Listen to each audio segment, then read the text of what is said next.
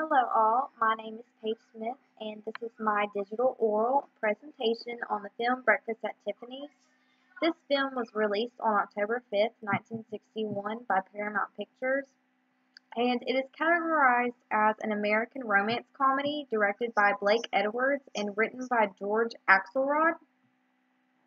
Audrey Hepburn is still even today considered one of the most iconic images of the 20th century American cinema, and she plays the main character named Holly Golightly.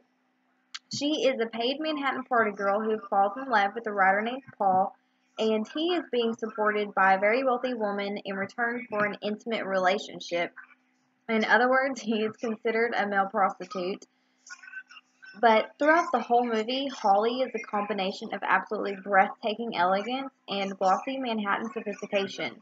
She willingly becomes friends with Paul because he reminds her of her beloved brother, Fred, who is off fighting in the war. Her aspirations for glamour and wealth tie her to the top-notch jewelry store Tiffany's, and Tiffany's is where she does feel most comfortable because she feels it's the one place where nothing could ever go wrong.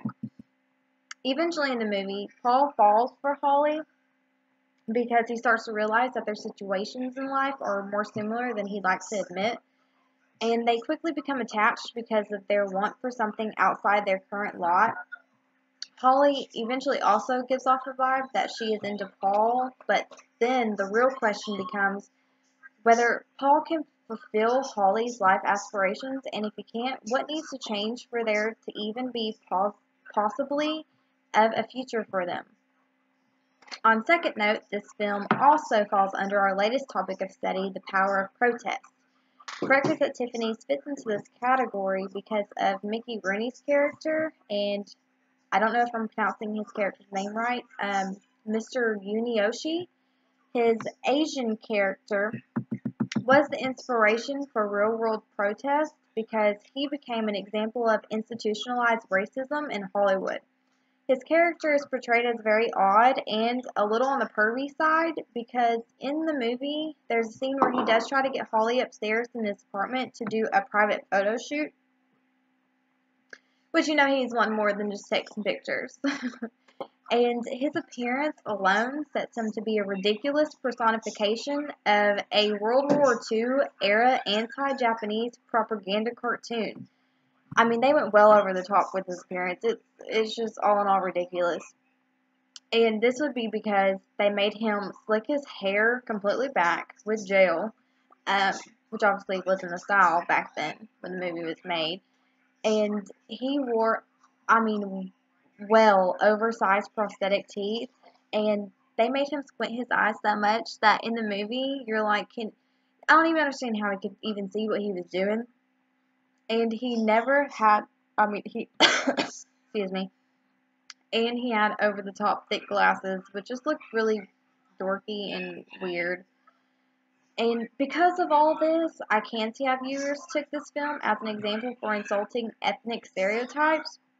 But I honestly don't think that the director and writer purposely meant his character to be this type of symbolism. I think that they just tried a little bit too hard with this comedy portion of the role in the film. And in my opinion, he didn't even really seem very humorous. His scenes were just kind of annoying because you could tell that he was just trying to do too much. It's more like being in the wrong place at the wrong time. His role became very, very over-exaggerated to the public viewers, I think. But honestly, the movie would have been just as great if they would have left him out.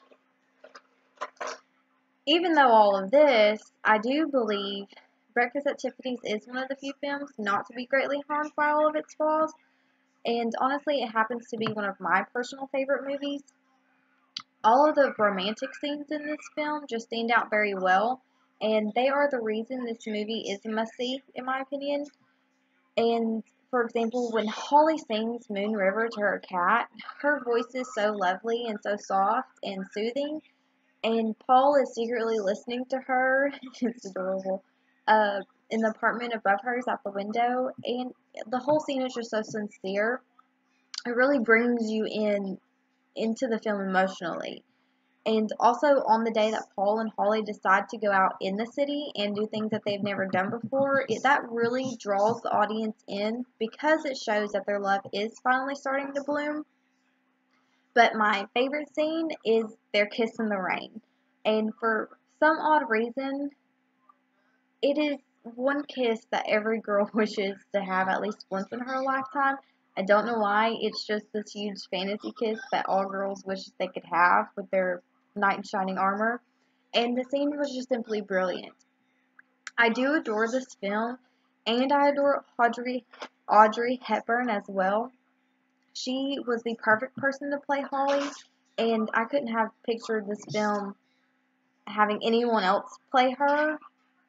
She just really did a very, very great job and was very, very good. And this movie will also continue to be one of my top favorites of all time. And if you haven't seen it yet, I do think you should watch it. Even if you don't think that you'd like it, I do believe that everyone should at least watch it once. But that's all I have for you today. And so thank you so much for watching my presentation, and I hope you all have a wonderful day.